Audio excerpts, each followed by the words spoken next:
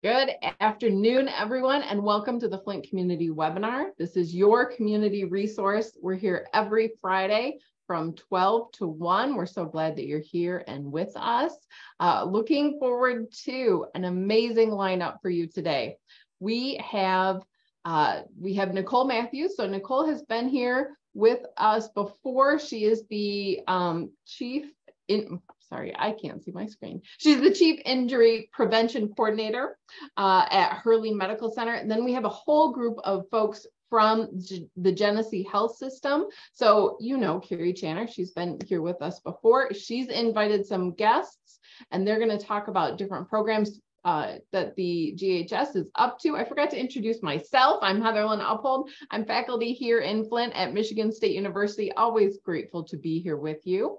I believe we're going to start out with Nicole, but she was having just a little bit of technical difficulties. Nicole, did that get sorted out?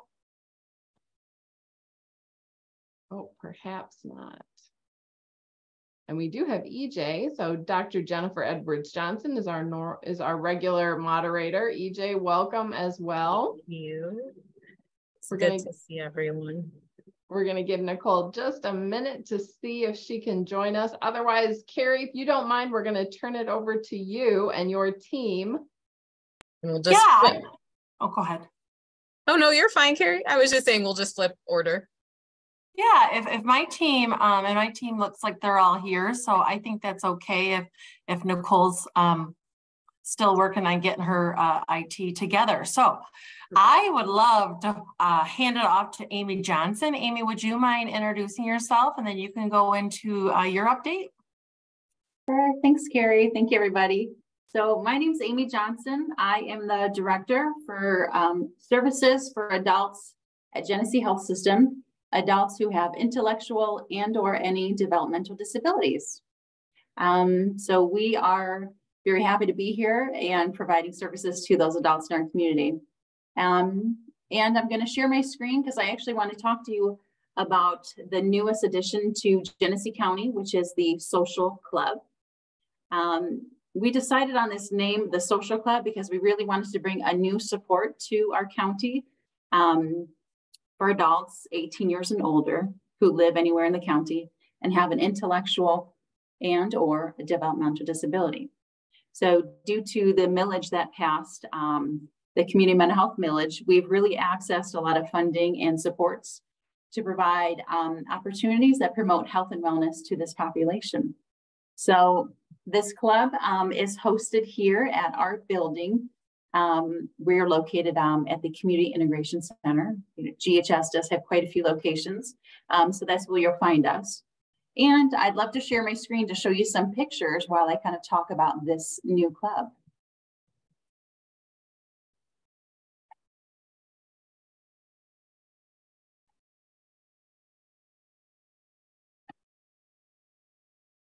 All right. We can see it, Amy. You can see it? Yeah, it's great. Thanks, Carrie. So our social club, of course, it's from GHS and the millage. And here's a little overview about generally what it is, who we are, when and where. So again, it's a club for adults with developmental disabilities or intellectual disabilities. where they have a safe place to socialize with other peers and just overall have some fun. This means that this person does not need to receive any type of services from Genesee Health System. They don't really have to be connected with a formal provider. We just opened up in May, really at the end of May, so we are still growing. When we opened up, we started doing 2 days a week, just about 3 hours a day. So Mondays and Wednesdays from 9 a.m. to 12 p.m. Each month we do a new flyer because in July, we're actually expanding to add Friday mornings. So we will be running Mondays, Wednesdays, and Fridays from 9 a.m. to 12 p.m. And to register, we do request you people call this number here to register, to kind of hear about the club, hear about our space. We do have to get some information from the individual, or if they have a legal guardian, from the legal guardian. And we also want to welcome them on their first day to the club by doing an orientation as well.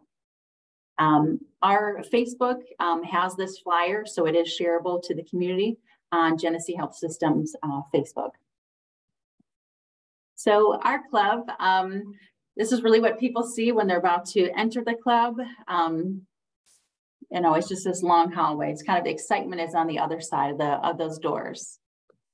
But here's kind of a visual of this space. So it is a large gym. We have arts and crafts for people, you know, easels for desks, easels for people who are standing. We've got fidget toys. We've got colored pencils, canvases, papers, just a lot of different tools for people if they want to come to this club, and if they're artistic or they feel like they want to draw or create something, they've got a space, an environment where they can feel free to do so. We also have some games which are really quite enjoyable. Cornhole, we do play that in our club for anybody who wants to give it a try. And for anybody who's attending who's never played cornhole or a little mini golf game. We've got bowling in the corner there too. But we also have a lot of music in our club, just because we wanted to make sure people experience that joy and had access to playing a guitar, playing ukulele, you know, putting on some headphones and playing the drums, or trying out the piano too. We've got music too, so we tend to really enjoy the music together. So this is definitely a space where people just walk up there and they give it a try. Sometimes there's some encouragement of, you know, hey, do you want to, you know, play this drum kit? And we'll kind of show people the way. But definitely the environment we're creating is really meant to be an environment where people can make choices and really access something really fun, you know, for that morning. But not only do we have like this environment and this space for people to almost like drop in or attend with us, we also have had and continue to have community partners visit our space. So we've had some musicians from the Flint Institute of Music come to visit us. That's been very fun. We've played with them and danced and sang right along with them. We've had some folks from the Genesee County Parks visit us, and they showed us some animals that are, you know, found in the springtime in Michigan with one of their programs. We made slime with the Sloan Museum and the planetarium folks. We've also got Disability Network coming to join us too for some of their recreational activities. Exceptional Heroes is another community partner with providing a lot of supports in the community for adults with disabilities. So they're also a great supporter of us. MSU Extension is on the way. We have some things in the works for some Tai Chi. And Bubbles the Blind Beagle, a local nonprofit, has also visited us. So not only is our space meant to be open, full of choice, getting people outside of their home and participating with, you know, other peers and making friends, we're also welcoming some of the community partners to come visit us. And obviously this list continues to grow since we've been running since May. And we also have plans in the future to get out in the community ourselves, you know, to schedule some transportation and to meet folks out in the community so we can really incorporate that inclusive mindset for the adults that we serve in our community that have disabilities. So once again, our flyer is definitely shareable on Genesee Health System's Facebook page. And in July, we are very happy to open up our hours, and we welcome any adult in the county who has a developmental or intellectual disability, and they should just give us a call if they're interested in hearing more. Hey, Amy, can I ask a couple questions? Yes. Thanks so much. I wondered, one, if it sounds like all of these community orgs come in to the center and sort of offer the support. So like Flint Institute of Music, I saw. Are you ever like going out to some of those places, or any plans to? We do have plans. Yes, we are meeting with some of the parks sometime soon, like in this month, to talk about visiting them. And we also have some other things on the horizon too with the library. And we're also open to ideas. So as we kind of get started from scheduling things and creating this environment ourselves, we're also open to ideas from the people who do attend, of getting to know, hey, where would you like to go? What's a really amazing place in the county you want to check out or go to? But yes, that is going to be our next adventure, is scheduling those outings and those trips outside of the building and into the community. That sounds so amazing. And I know like you and I probably understand what it means when we're talking about adults who may have developmental delay or intellectual disability. Mm-hmm. Can you give some examples of sort of what's most common, or what is expected, like what people are coming in asking for resources, and what specific needs they might have? Absolutely. So we have a variety of adults who come visit us. We've got some adults who come visit us who, they might bring their own activities, and they're talkative, they're enjoying themselves, they're able to pick up some musical instruments and arts and crafts, and they're pretty happy and content, and they're very social and a great support. We also have other people who are amazing supports too, but maybe they just don't vocalize their needs or their desires. They may not respond to all of our interactions immediately, but we're still right there with them, asking them and also showing them the drum kit. Yeah. So we've got some individuals where we might just provide a little bit more of that support of, hey, do you want to give this a try, and showing them what we're talking about. We've got some individuals who enjoy the space we have because they might need to jump a little bit more. They have that sensory output desire. So they might spin. And that's okay with us because, they just need that in that moment. We also have some other individuals who kind of look at our schedule to see who's coming that day and kind of pick and choose. Yeah. If they want to try to attend when there's a musician coming, they'll pick that day. And another day they might choose to do something else or stay home. We also have some individuals who might need a little bit more hands-on support. Maybe they're not independent using the restroom, or maybe they're not independent with, again, communicating if they're feeling ill or if they need a request. Sure. So sometimes those folks will bring somebody with them. So we do welcome that any individuals who need support, whether it's a parent, guardian, caregiver, family member. We've also had some of those folks come and join us in the club too. So that's really helped people feel comfortable because it is such a new space, and it's, they're welcome right along with us. That's awesome. So again, it's really for people of all needs, and we have seen people with all different needs that join us, and they're all welcomed and so appreciated. So one, I want to say, I love the way your face lights up when you talk about this, because I love when people love what they do, and you can totally tell that you love what you do. So thank you so much. Yeah. My last question is, are there opportunities for, and you might have said this, I'm sorry if I missed it, are there opportunities for people who might want to volunteer or be a resource? So at this time, we're looking for partnerships with a lot of people in our community. Okay. Volunteering might be something we'll have to explore in the future. Sure. Because as this grows, we know we're going to see that in future need. But right now we are starting off to connecting with larger community partners. And we've been mindful about that because we've also known in the future, we want to make sure we can connect them to a resource that's out there. Absolutely. Whether and I'm sure there's this Yes. Yeah, I'm sure there's this component of also making sure that people have the expertise and sort of come to it with the same level of care and concern and thoughtfulness that you clearly have had with the people coming. So thank you so much. Well, thank you, and thank you, everybody. I couldn't agree more. Amy is the perfect person to be the director of this, those services, because she's really passionate. So I kind of want to move on next to Angela Tyler, who will, sorry, there was some background noise there. I want to move on to Angela Tyler, who's going to go over some of our most recent grant updates. Thanks, Angela. Hey, everybody. Happy to be here. My name is Angela Tyler. I am the Director of Strategic Initiatives at GHS. I oversee our grants department.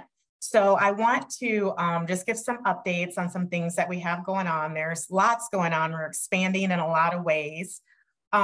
We received, I want to say back in May, we received funding from HRSA to establish a medical psychiatry residency program. It's the Teaching Health Center Planning and Development Grant. Our FQHC, Genesee Community Health Center, was a co-applicant with us in that grant application. And we also partnered with Dr. Johnson, who's on this, EJ. I didn't know that was her nickname. Her from MSU, McLaren, Hurley. A lot of community partners came together to really make this happen. So we're very excited.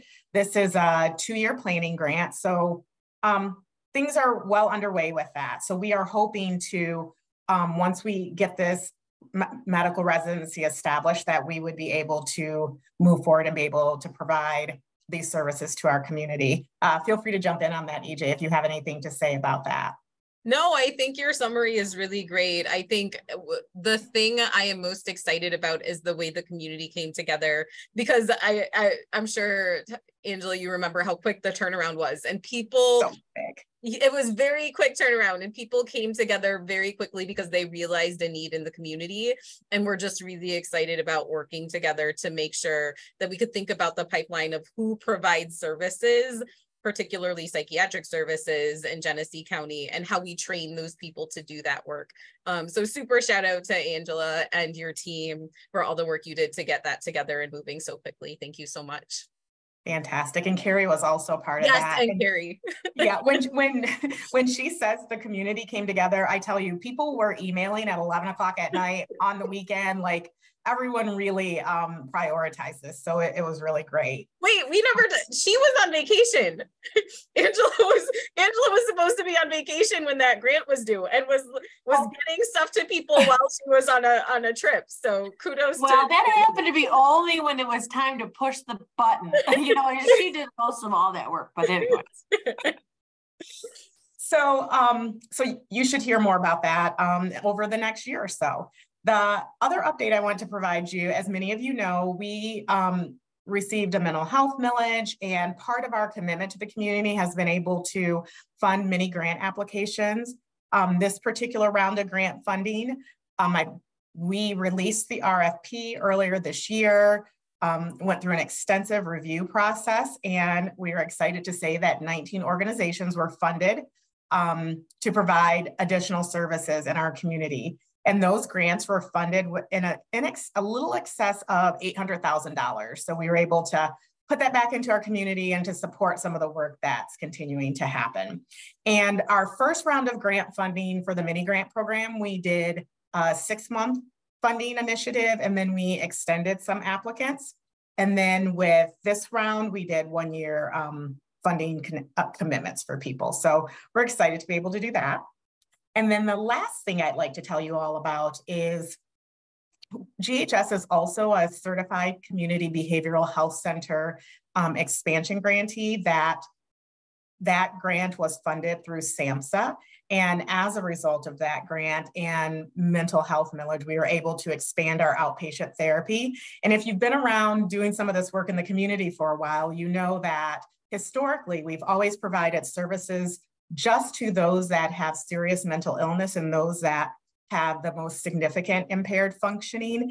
And as a result of the mental health millage and as a result of some grant dollars, we've been able to also expand that to mild to moderate, because I know you all, I'm preaching to the choir, after experiencing COVID and the pandemic, people are struggling. And it's not just those that we serve with serious mental illness, it's people that have mild to moderate illness as well. And so we launched that clinic. I keep saying a couple months ago for everything, but I kid you not, I feel like everything has exploded in the last couple of months. And so we are starting with those that are uninsured. And as we kind of work on the back end with insurance reimbursements, pretty quickly, we will be moving to those that have commercial insurance as well. So if you know someone, like I said, if you've worked in the community for a while, there's probably people that you've come in contact with that may have called our agency requesting services and have been denied because they weren't necessarily eligible. Things are different now. So if you can just kind of help get the word out to people that you work with, that if we serve everyone. So if people are having any kind of mental health need, distress, to give us a call. And that new clinic is on Center Road, right on the corner of Center and Lippincott. Thank you so much, Angela. You're welcome. That was so helpful. If people are on the call that might have questions about the next round of mini grants, do we anticipate that we're going to be doing that again in the near future, or how long would you say? You don't have to give me a concrete answer. I don't think that's been decided yet what that will look like. So just keep an eye on our webpage. We update everything on there. Great. Thanks, Angela. I next want to turn it over to Lisa Bruder, who's going to give us an update on our behavioral health urgent care and any other of the crisis services that she would like to give an update on. Thanks, Lisa. All right. Hello, friends. Like Carrie said, my name is Lisa Bruder, and I'm the manager of crisis services here at Genesee Health System. The majority of my tasks is to run and manage the behavioral health urgent care. So I'm going to focus on that today. And then we have a couple other smaller programs that are under that umbrella that I'll share as well. So I do want to second what Angela said, in that because our funding source has changed, it is so important to know that just because you did not qualify a few years ago for GHS services does not mean that will be the same today. The behavioral health urgent care, much like Angela described the outpatient clinic, is also available to anyone, any age, any level of need or care, any income, any commercial, any insurance status. So no matter what the need is, we're able to support that person within these services. The urgent care is set up to be a diversion program. So really want to support our community and our friends at Hurley Hospital and make sure that individuals experiencing a mental health crisis can be served with mental health experts and in an environment that will be non-traumatizing. Hurley is amazing and great and wonderful, and we love them, but they're so busy. So there's a long wait in the waiting room. And if you've ever had a really bad day, and I know each of you have, the last thing you want to do is sit in the waiting room where there's chaos and other people's pain and misery. Our wait time here at the urgent care is usually less than 5 minutes, and on our busiest day, it's less than an hour. And so really getting people in and served and back into the community on their favorite couch with their favorite blanket is our goal. So right now we're open 7 days a week, Monday through Friday from 8 a.m. until 10:30 p.m. and Saturday and Sunday from 10 a.m. until 6:30 p.m. We are virtual 24/7. So there's never a time where you're not able to reach us by phone for the purpose of crisis or the needed assessment and screening. By the end of this calendar year, so before we reach 2024, we will be on site in person 24/7 and never close our doors. So the urgent care here on site, we have everything to meet people's basic needs, just recognizing that if there are individuals out in the community who maybe haven't eaten or had water or don't have clean clothes, that it would be really difficult for them to manage the crisis and the de-escalation and manage what they've got going on emotionally. So we keep everything here to help people feel comfortable and safe. Individuals can also come and sit. We use a living room model. So we have a room where more than one consumer can sit. They can talk with each other. They can talk with one of our peers, but just exist in this safe place where they know that they can receive help if they need it. When someone comes in, we can offer on-the-spot therapy, de-escalation, crisis intervention, but we also provide screening and assessment for a higher level of care. So within our crisis continuum, we have crisis stabilization, which is a program that meets individuals in their home for up to 28 days, every single day. So every day they have someone saying, I know you're having a rough time and I'm here to support you and let me help you walk through that. Individuals could also use the urgent care every day. We also have psychiatric services if needed, where people can access emergent psych services by our medical director here. His name is Dr. Baha. We also have a day treatment program. We have a crisis residential unit, and of course, inpatient hospitalization. And when we work with individuals, like I said, our goal is always to keep them at home and safe and comfortable. So the least restrictive method. We also work very closely with law enforcement. And so we receive police drop-offs here for someone that may otherwise have landed at Hurley ER or in the county jail, recognizing that the best place to serve someone who has a mental health issue is right here with mental health experts.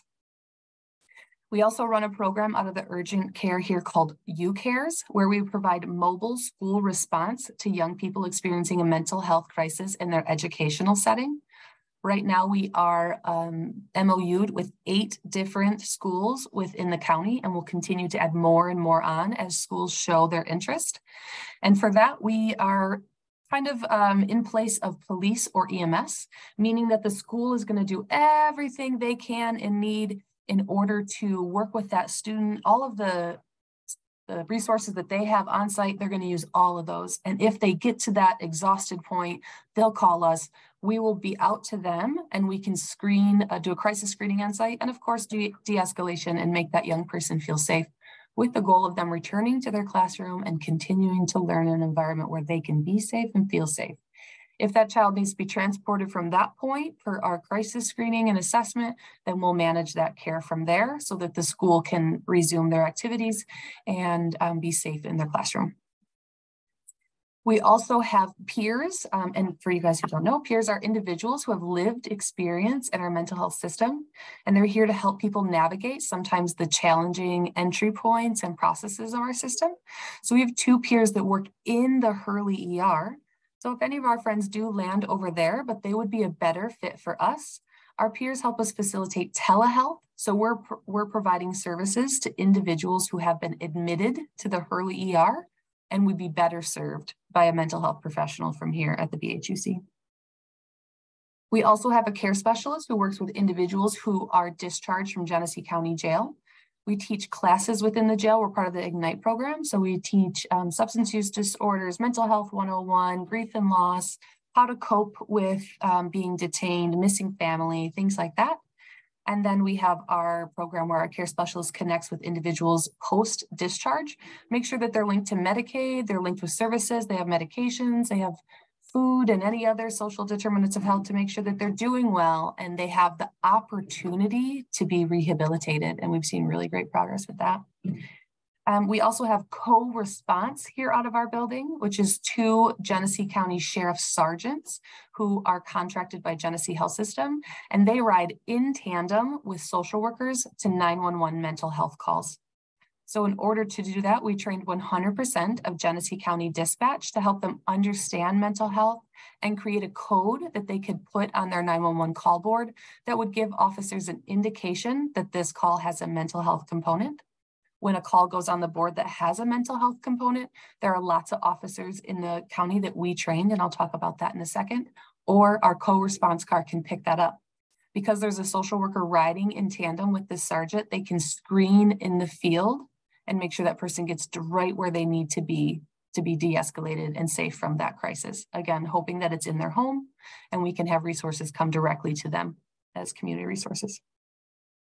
CIT is Crisis Intervention Team, and that is a 40-hour model. It's based off an evidence-based practice where we train law enforcement how to manage mental health crises so they have a better understanding of diagnosis, resources in the community, and how to de-escalate in a time of crisis.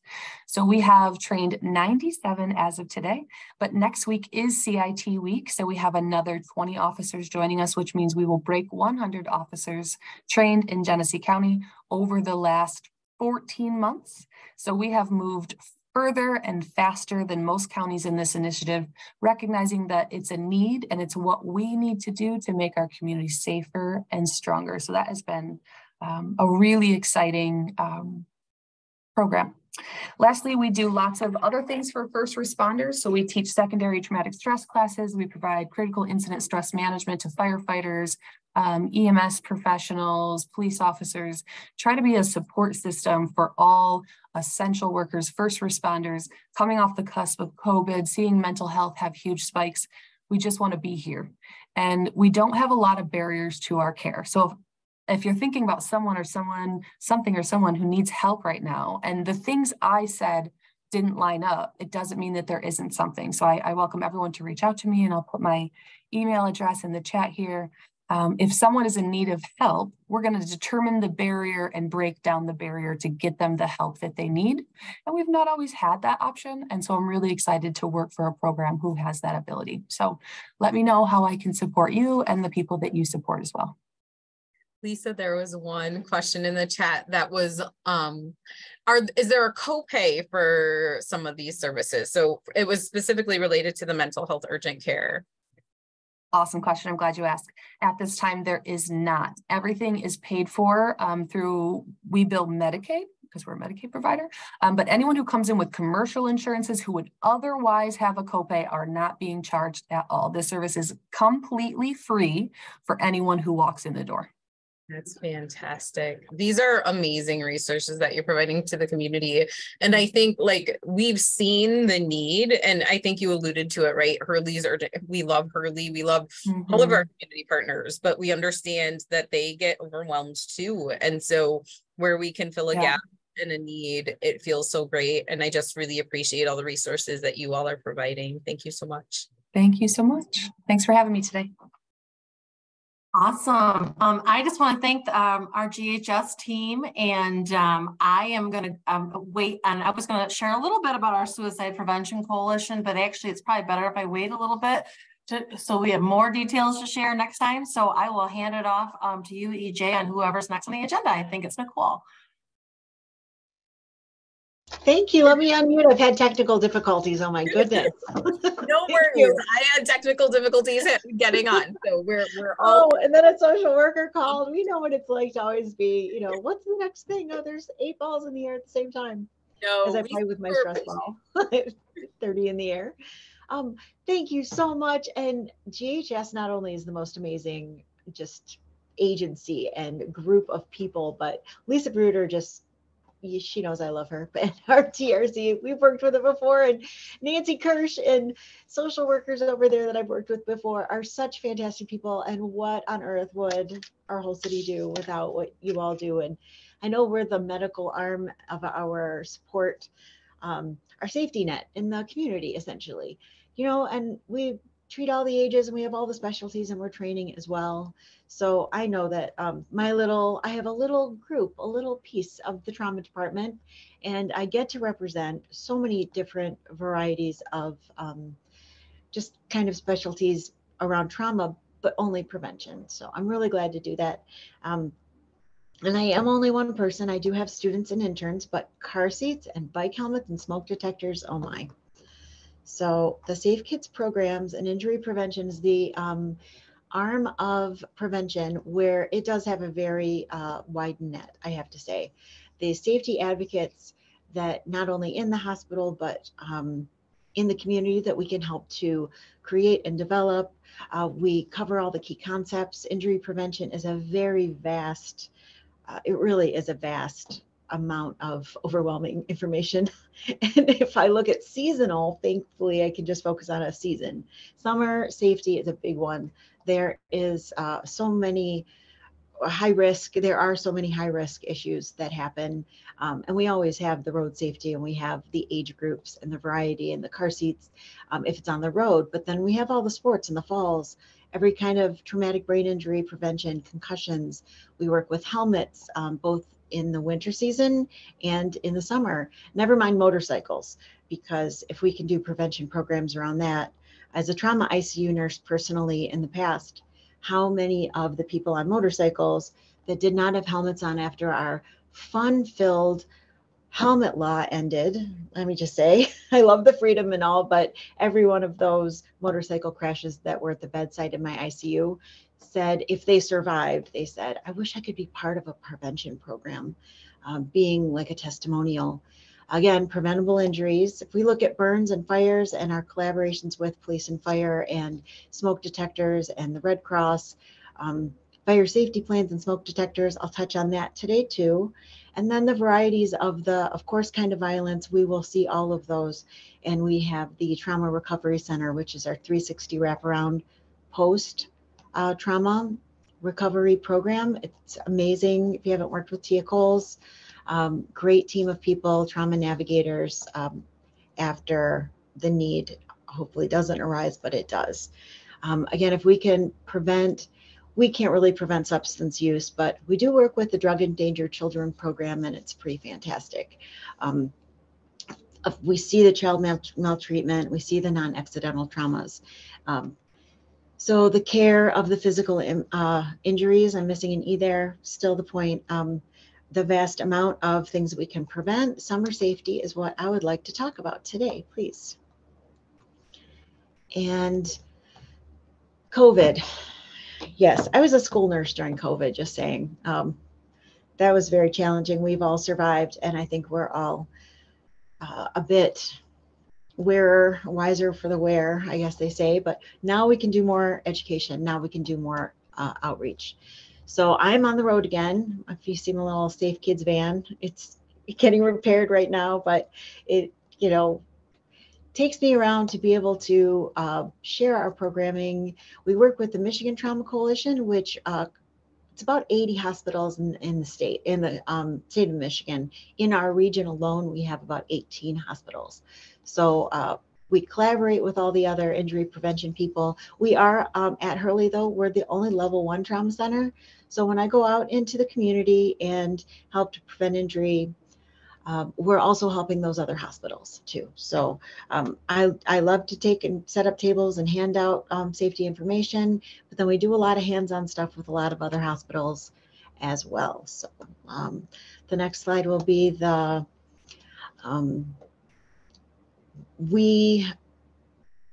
because we're a training hospital, I think everyone knows that.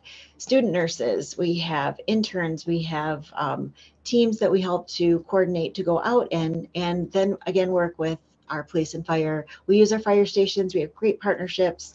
And when we do car seat programs, I just realized that I probably shouldn't have that picture there with the kiddo. So if you could move on, I don't have their release handy, so thank you. Our programming though consists of 3. As we know, prevention is multifaceted and there's a continuum. The primary, secondary, and tertiary preventions. So often, like our Trauma Recovery Center, for example, that secondary prevention is so important. And that's right after and immediately following a trauma, and then the mitigation of repetition. But then we also work upstream. So on that continuum, I think it's very important to look at the variety of ways that we can prevent. The next question, or the next slide actually is a question for you. It's an ask. As we're sharing programming out in the community, please help us. We need those partnerships. I know we have a lot of them, but our community stakeholders and those stakeholders who work with children, I'm going to share today basically a focus on things that I can ask you to help and share with the people that you work with. The things that we see, the tips that are needed out in the community, post-assessment for safety and based on the injuries we see. But 101 safety, I'm surprised by how many kiddos, and from being a school nurse, I was surprised to see how many kids didn't know their information. An officer or a firefighter or nurse or someone would ask, you're lost, or we need this or that, whatever it may be. And what is your mom's name? Or what is your grandma's name? Or where do you live? And they didn't know identifiers of their family. And it was very hard to help them when their mom's name is mom or their grandma's name is grandma. So working basic safety is let's have our kiddos understand some of the identifiers to find who they need to find if they are ever lost or are needing assistance. If you could go to the next step. In the summer, we've got a lot of basic 101 safety things. but there are more babysitters, more kids are home. We know that they're at home alone a lot of times. Having basic first aid trainings, knowing that CPR is something that's just known if someone's choking or has an incident, your babysitter, those summer injuries, having a first aid kit. We are always asking families to focus on these things and our partners to share. You can put parental controls on TV or the computer. If possible, we know that there are many risks online and we can protect our kids from that. And then safely storing medications and having emergency phone numbers around is super helpful also. As we move from basics into some more specifics, there are safety concerns for injury prevention and just summer safety. If I look at bike helmets, if I look at our emergency department staff that comes out into the community, next slide for some activities that we've been doing. We do get grants for things like helmets. We do organize camps and have education out in the community. Last weekend, I fitted 50 kids in bike helmets. We did do it outside of this region. However, they gave me some helmets to bring back to our region because we financially need to order some more helmets. But if you go to the next slide, just basic use of helmets. A lot of kids we see driving around. I'll have people that text me, I just saw a group of kids without helmets and this is their zip code. I'm like, oh, and I want to help everyone.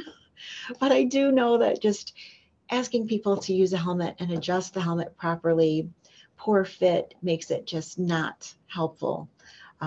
If a helmet has been dropped before, they only have one use. But bicycle-related head injuries, we can reduce those dramatically by 85%, and crashes, if we know safety on the roads and using a helmet, adjusting the chin straps, having you able to open your mouth, and if you turn your head and tilt your head, that the helmet doesn't wobble too much. We want the V to be at the ears. So if we're fitting a helmet for our kiddo, just remember those basics. It's really helpful. You can go to the next slide too. When we are the water safety, when we are working with the YMCA, one of our summer camps, Rescue 911, is unfortunately, this is 1 year, we're not doing it in 8 years. But we use the YMCA recommendations, and they'll tell us always to have a designated water watcher, someone that knows not only that the kids are in the pool or lake, but knows that they can't look at their phone, or they'll allow someone else to look at their phone while they're the water watcher, but designate someone and to make sure kids have approved life preservers and use arm floaties and have the tools at their resources. We have city, state, and county resources too. So knowing that injury is the leading cause of death for children under 1 year old is it's a driving force to go ahead and push that prevention. The cost of childhood injuries, the return on investment for, a bike helmet versus a traumatic brain injury. And we have these resources. We can find them. We can help your agency to find them. If you go to the next slide, the state of Michigan, the Bay Area, where here in Michigan, the greater Great Lakes Bay Area, that's Region 3. So we look at allocating our time, dollars, et cetera, around the highest numbers of our falls. And then we bring that down again to Genesee County. I've showed this group in the past some slides, some trends about injuries. So slipping, tripping, stumbling into falls is still number one. But I would say of all the types of injuries that happen and how we focus our resources, if you go to the next slide, the number one time consumption of my role is our Safe Kids Greater Flint arm under Hurley Trauma. Hurley is the lead agency for Safe Kids Greater Flint, and with motor vehicle injuries, what they are, and that's teen driving, that's distracted driving, that's the whole shebang. Car seats are, they're giant, it's overwhelming. But I could go on and on for an hour just about car seats. If you go to the next slide though, I like to keep it to the basics. You go from babies all the way through the age spectrum. And we do classes, we do so many outreach activities, and still I feel like I don't even scratch the surface of the car seat world. We work with Kettering, the crash testing. Babies should ride in a car seat, the smallest up until their height weight parameters, the middle sizes up until their height weight parameters, rear facing as long as possible.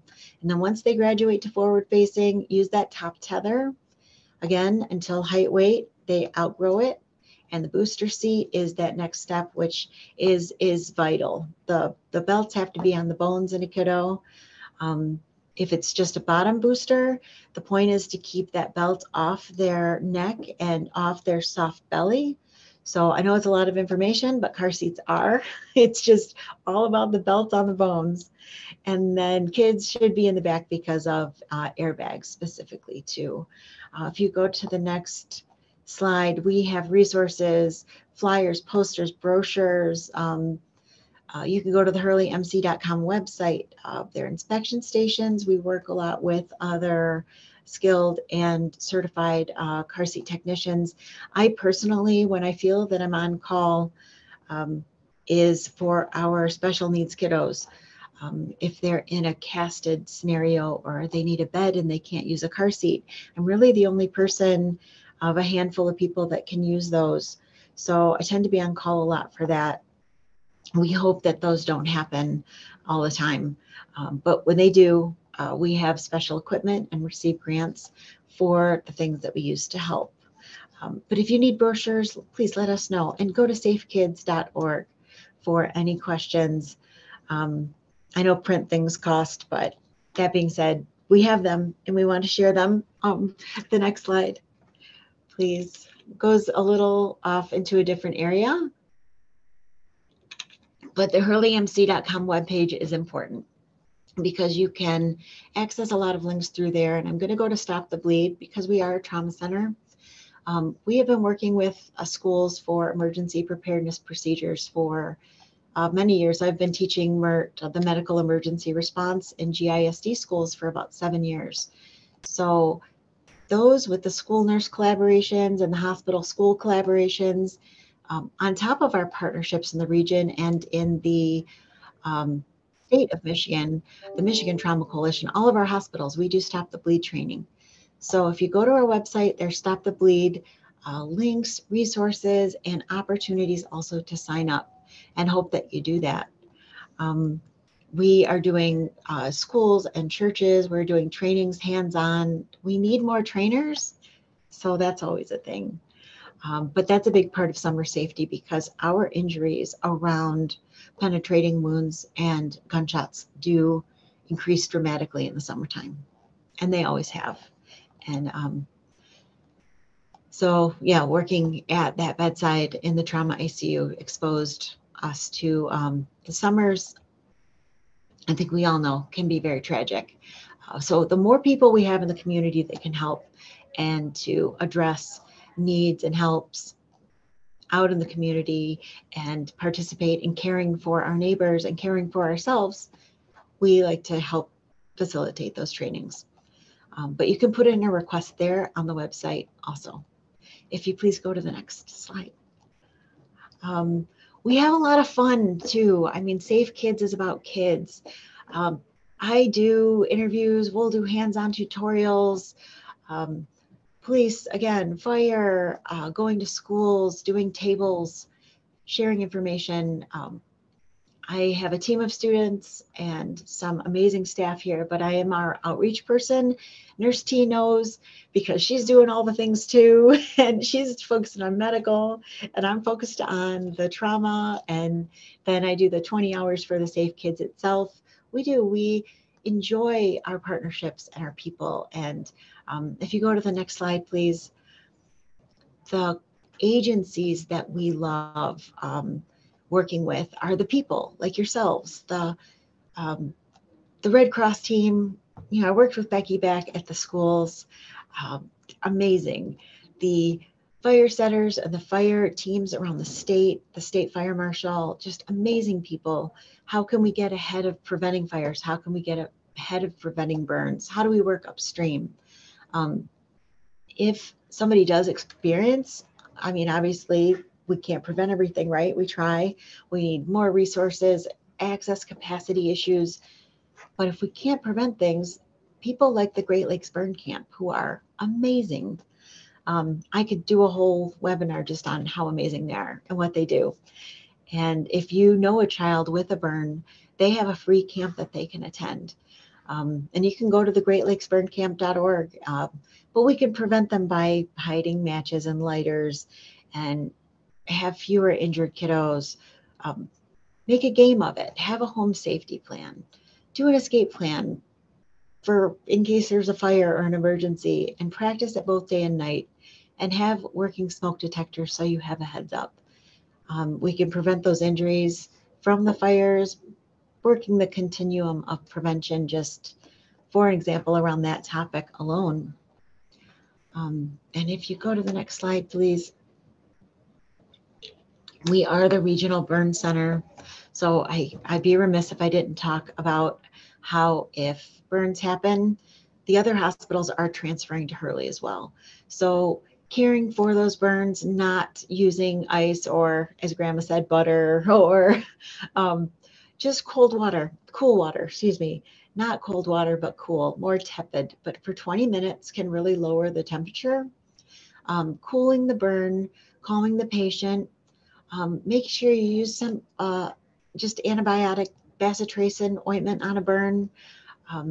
The non-adhering dressings, they really keep anything from sticking to that burn. Additionally, if a burn is on maybe hands or feet or a bendy area, they will need medical attention. And please also go to the next slide. The addressing the need for first aid is always a thing, right? Making sure people have a first aid kit in their home, not using the butter or the mustard. We won't go into the deep details of like what happens with a blister, or these are things that we could do further assessment on, but a lot of the hospitals that get the burns to them and send them here to Hurley, that is a big part of the busyness of the hospital too, is where the level 1 trauma and the burn center, people are sending patients here a lot. But in our town, in our community, just going out and saying, okay, here are things that we can do, tips, tricks, prevent, be safer, know when to seek medical attention. We have all the urgent cares as well. I have to shout out to them because the emergency department isn't always obviously a perfect resource. And thankfully we have that behavioral health backup with our amazing GHS team. If you go to the next slide, it will just touch on this, and I'm almost finished. Again, that 20 minutes with the water, with that whole system of pre-hospital care. This is our Michigan trauma system, and this is our Region 3. The Regional Trauma Advisory Committee, there is a whole process. So it's good that everyone knows that, and that caregivers and bystanders, especially with a burn, there's a limited window. So we want to deliver effective treatment, and we want people to have more tools out in the community. There's no question. But remove anything that's covering a burn if that happens. You've got that medical continuum to get to a hospital. Cool the burn, cover the burn. Again, something that does not stick, and then get to a doctor, especially if it's more than an inch, or like I said, hands, feet, or on a bendy area. So that is a lot of information, I know. And the very next slide, there are things that you yourself and your agency, if you go out there and you have super customizable resources available on all the topics, safekids.org is amazing. But the I'm Safe team, they will, they lower the price when you buy more than 100. They put your logos on it. I will always, with every grant, order coloring books and crayons and all of the bookmarks. And I've got brochures coming out of everywhere, trust me. But the truth is, we want to go beyond brochures, right? Sometimes it's just that bridge to start the conversation. And if you and your agency have some I'm Safe materials, we are a great resource at Hurley. But we really want you to also have those resources. And we do require advance notice because we just ask if you take that time, you know, something's coming down the pipe, give me a heads up. I can't do the, hi, I just had a baby and I need a car seat. As easily as I can. Hey, I've got a mom at 25 weeks and these are how she qualifies for the grant program. It gives us time to plan. It gives us time to respond on all the safety topics. So when you do have to wait, I know that we do all appreciate your patience. Basically, if there's any other questions, I'm so happy to. I know this is just, I closed out May, for example. We had Stop the Bleed. We had the MERT trainings before the school year ended, which we'll have again in August. We're doing a lot of Michigan Trauma Coalition Stop the Bleed and the regional. We had 3 conferences over the last 2 months, from the Pediatric Trauma Conference, the Regional Conference, and the Michigan School Nurses Conference, which we spoke on Stop the Bleed, trying to go to a higher level of getting people in the schools trained. And then we had a really fun event at one school. We had a couple others too, and we've got Carmen coming up too for their, yeah, so a lot of going on. So thanks for your patience, and please always give us as much heads up as possible. Have any questions, and you can also reach out to me at the trauma department. We definitely have some really great questions for you. And thank you so much. This is such useful information. And I want to give you this feedback because I used it. You talked a little bit about the telling kids actual names before. And I got to tell you, I went to my 5-year-old and I told all my family members, and the next time we saw my mom, she was telling my kids like, okay, what's grandma's name, right? And so it was so perfect and I used it. So thank you so much for that advice. So glad. I like the mustard thing I hadn't heard of. I've heard people say like butter on a bird. I have never heard the mustard thing. I wondered if you had any sense of where that had come from. Like, what are people thinking it's helpful for? I know it's funny. That team did some amazing research, and they have that on the slide, their own website, and they're a whole team of researchers, and I trust them. Yeah. So, but that was just like, you know, they had referenced all of the old wives' tales, right? Yeah. And I know we have so many of them, but as medical professionals, there's that thin veil, right? Between all the things that work. I've heard the steak on an eye when something's, and I think all of this is just the refrigerated stuff, right? Like and a bag of peas. So right. You think ice, right? Really, really hot, really, really cold. But that dramatic shift, it's not good for the skin, the tissues. If we understand cellular, you know, healing processes, we don't want to, you know, it just cool water, 20 minutes, slow, mellow, you know, just cool, tepid. The extremes aren't good for the body, are they? No, and I super appreciate you driving that point home. The last sort of question we had was like, do you have any upcoming trainings or events that people should know about? You had a slide that I wonder if we can bring back up just to remind people, but this question came when you were talking about some of the bike helmet events that had happened, some of the car seat trainings that had happened, and I wondered if you had any other upcoming events you wanted to mention. So I don't have fixed events for car seats. Okay. I rotate within certain circles, like our pregnant mom circles, and then I take referrals for different things. On that page on hurleymc.com, you can look at the request page and you can put in things. I always get back to people. I've got some auto responses too. When we, excuse me, when we have big events, I push them out to everyone. Our Rescue 911, though, we have in 4 cities, usually in June. We've had it for 8 years, but this is a year off. And since COVID, a lot of our hands-on things were still delayed. Still can't do car seats at Flint Fire just yet. So we're kind of bebopping around different places, but we need to do it with the car. And so we're doing per deal, like per referral requests right now. Okay. Safekids.org, though. They have the ultimate car seat guide. If you have questions, if you're in need of a grant car seat, you can go to Hurley and just literally search Safe Kids. There's, or go to safekids@hurleymc.com. So we can get requests to you or navigate you through. But to get a grant seat, I'll share all the requirements, criteria. You also can put in a request. University of Michigan comes out this way at times as well. So we have a whole team. I know all the car seat technicians in the area, and most agencies have at least one, or consider getting certified, please, because we need more technicians. Absolutely. More than we've ever needed more technicians. You just gave me an idea. I have, I've got some med students I'm going to think about getting certified and think about how they can really add into the group of people doing this work. We're doing wind services at Hurley next week for the staff too on car seats. I do that every couple of years. Make sure people know the basics. Awesome. And helmets, any upcoming training there? I have about 20 helmets right now. Yeah, and this I usually get them from other places because I don't necessarily have the dollars to always buy helmets. And then we put a big event together. But pre-COVID, it was already really weird doing those. I quarantined after just in case because I touched like 50 kids.